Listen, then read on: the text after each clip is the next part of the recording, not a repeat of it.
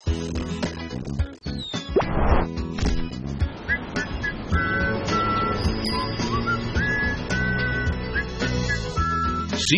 TV 18 Weekender. Hello, very warm welcome to you. You're watching CNBC TV 18 Weekender and I'm Kritika Saxena. With me today is a special guest. He is the heir apparent of JSW Group, the son of the chairman of JSW, Sajjan Jindal, Parth Jindal. And it's not just Sajjan Jindal's son that he has to his resume. He has been a product of Brown University, of Harvard Business School, and has been actively working to build the group's focus ever since he was in college. He not only handles the group's US business, he also takes care of the cement business. He has been overseeing operations in the sports business as well. And not just that, he's been looking into venture capital. There are many areas that he is into. Not just that, he is a table tennis, a squash, as well as a football player. So let's understand exactly what his focus is, how he balances his time.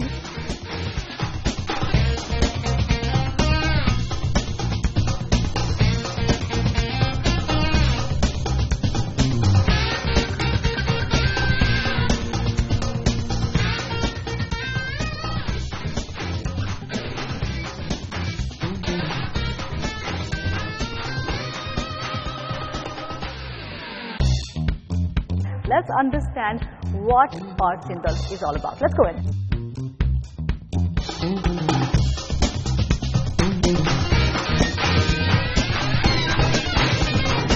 Hi Parth, Kritika. Good to see you finally. Well, it's an important day today. Parth Jindal is giving officially his first television interview. Is that right? That's right, yeah. Have you been shying away from interviews right now? Did you want to focus on work first and then look at the limelight? No, actually, I wanted to have some responsibilities first. I wanted to learn the business and before giving an interview, because I've given a lot of interviews before on sports, but I've never really given an interview on business before.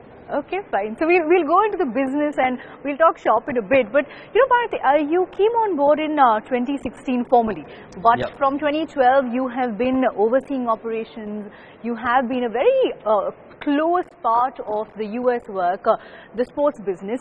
How has the journey been? You know, you've been balancing work, you've been balancing your personal life and studies as well. How has the journey been so far? How have you grown? So, you know, when I graduated from Brown University in 2012, I came back and I started discussing with my father that, you know, how should I get involved in the JSW group and what should I do?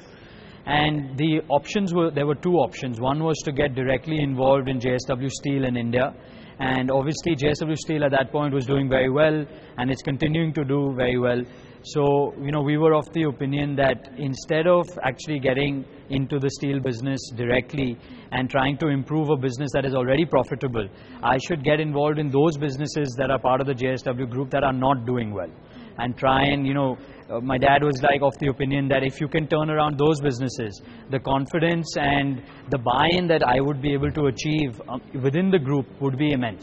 I've learned an incredible amount, and now to see the results of, you know, the 4 years of work bearing fruition with JSW Cement, having achieved a complete turnaround, and now we're expanding.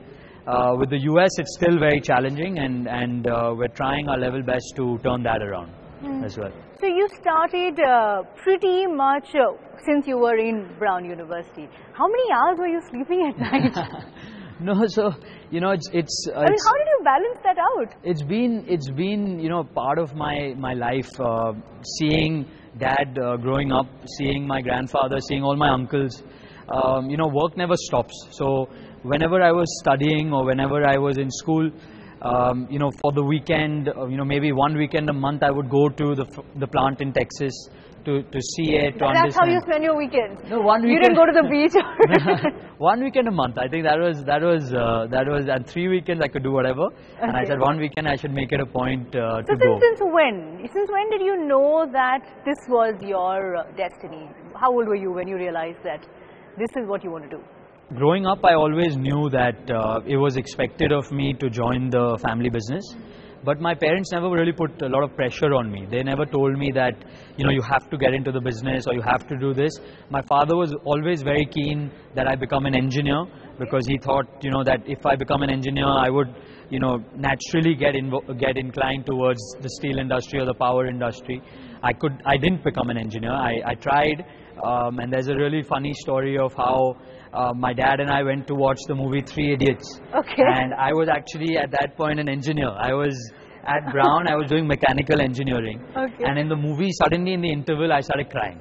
I said, Dad, this is exactly my story. I can't do engineering. What was his reaction? So he said, okay, beta, do whatever you want. Even I agreed. So I owe He a lot didn't to Amir himself. Khan. I owe a lot to Amir Khan. And then I converted to political science and economics.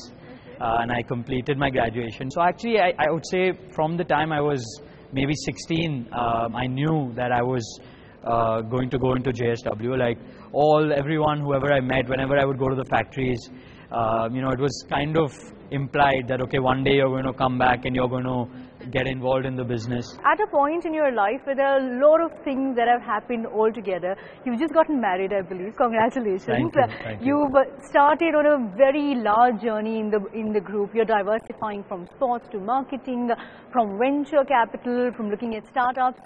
What is the key that you have learned so far in the last 2-3 years to balance out life? You know, that's something our viewers, the corporate world, even I struggle with every day.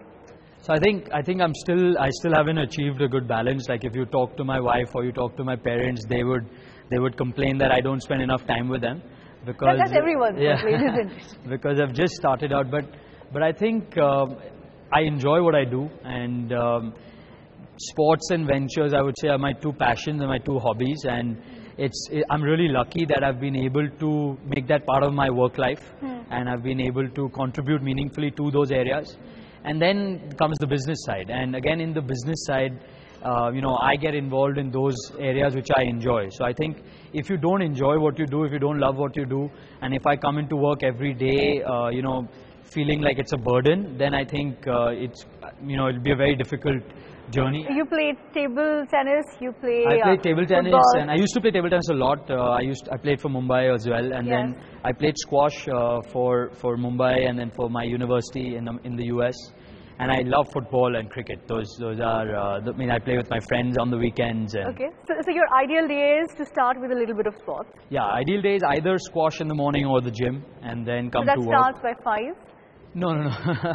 8 o'clock. 8 o'clock. Okay, fair enough. 8 o'clock in the gym or on the courts, and then come to work at around 10:30, 11, and then at work till 7:30, 8, and then go home for dinner.